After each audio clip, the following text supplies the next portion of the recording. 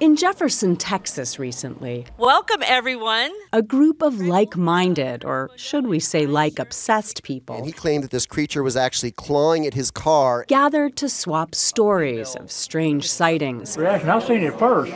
Mysterious animals. You know, they just found that mouse in Africa that sheds its skin. It's amazing. And elusive creatures lurking in the deep woods. You saw a big furry creature. It was huge. The baby of Boggy Creek. There's a name for it. No, a scientific name. Cryptozoology. Lauren Coleman explains. Crypto means hidden. Zo means animals. Oology means the study of. It's the study of hidden or unknown animals. Which sounds very academic until you realize that those hidden animals include the Yeti, better known as the abominable snowman.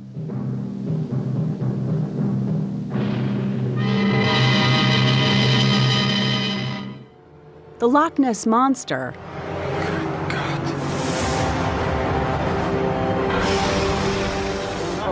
And the favorite obsession of this cryptozoology conference, Bigfoot, also known as Sasquatch. It's fun.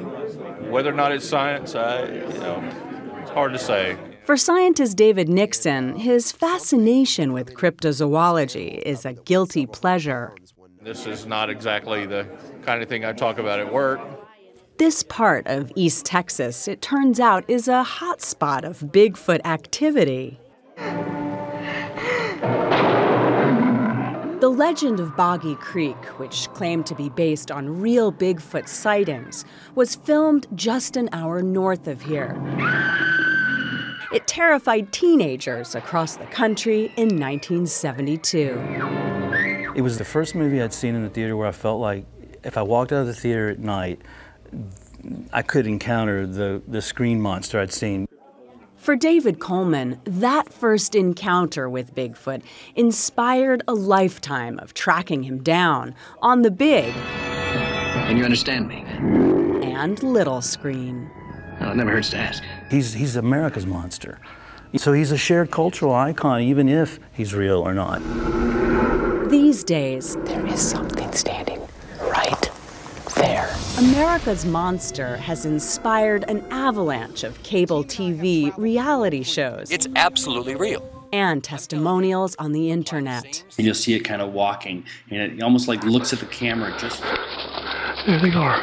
A whole army of Bigfoot hunters, This is the big toe. like Bill Brock, has taken to the woods, hoping to catch a glimpse of the beast, or at least one of his giant footprints. When did you cast this? We cast this night before, actually last night. Last night is when we cast it. I found it night before last. And it was a swampy area? Oh, extremely swampy, yeah. Future cryptozoologist Aidan Myers was enthralled. I am a big fan of cryptozoology, but I've never found something like this. I want to see a Bigfoot so badly, and it was so badly that I made a movie about it. Director Eduardo Sanchez's first movie, The Blair Witch Project, Come on! I hear him downstairs! became an instant horror classic. Now he's making a movie about Bigfoot. Shut up about a Sasquatch. For Sanchez and producer Mark Ordesky, Bigfoot has been a lifelong obsession. There's just something about it being just out of reach, but not being able to actually see it, that it's just like, it's like this quest. A quest that goes ever onward. They believe Bigfoot deserves more respect. Hey, you want to ride?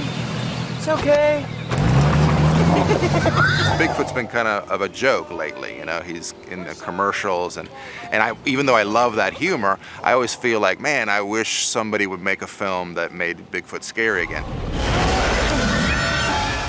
These are actual casts of Bigfoot. Lauren Coleman thinks the whole field of cryptozoology deserves more respect.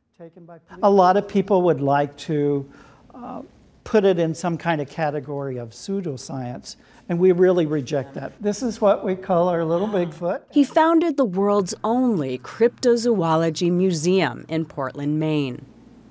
Its logo is a strange-looking fish called a coelacanth. It was thought to be extinct for 65 million years until one was found in 1938.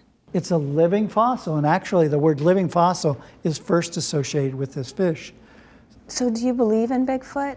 I'm very careful about the use of the word belief. Belief and believe is really the provenance of religion. As a scientist, as an investigative journalist, I'm very much interested in looking at the evidence and accepting or denying that. This is the gold standard, sort of the Zapruder film of cryptozoology. Right. This film, shot in Bluff Creek, California in 1967, has been analyzed by cryptozoologists using the latest technology.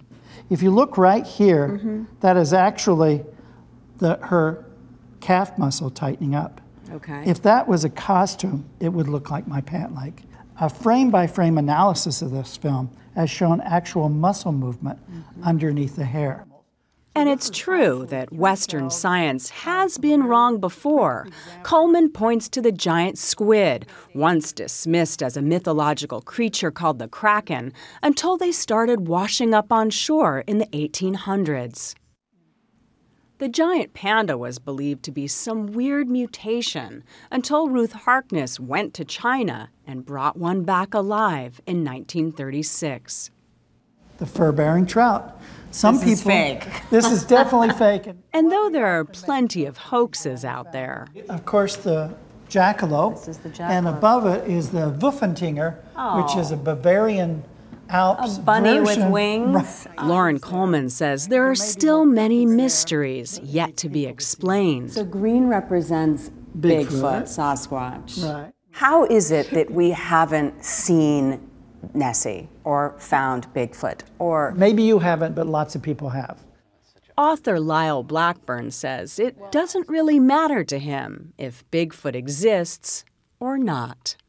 You don't have to believe in Bigfoot. It's not a matter of faith. It's a matter of believing that there is some mystery left in the world, you know, even in your own backyard, you know.